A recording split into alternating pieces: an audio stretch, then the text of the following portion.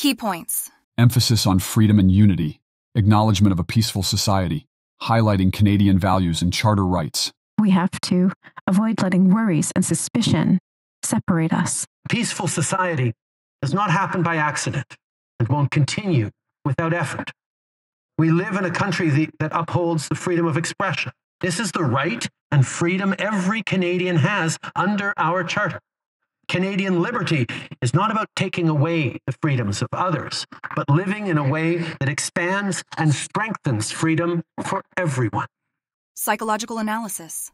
It's important to come together, avoid division caused by suspicions, and work towards a peaceful and harmonious community.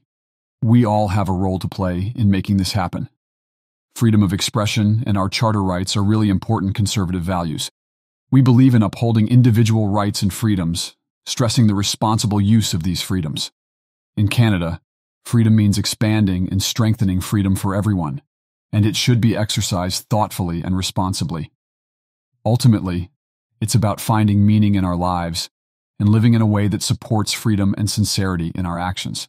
What do you think?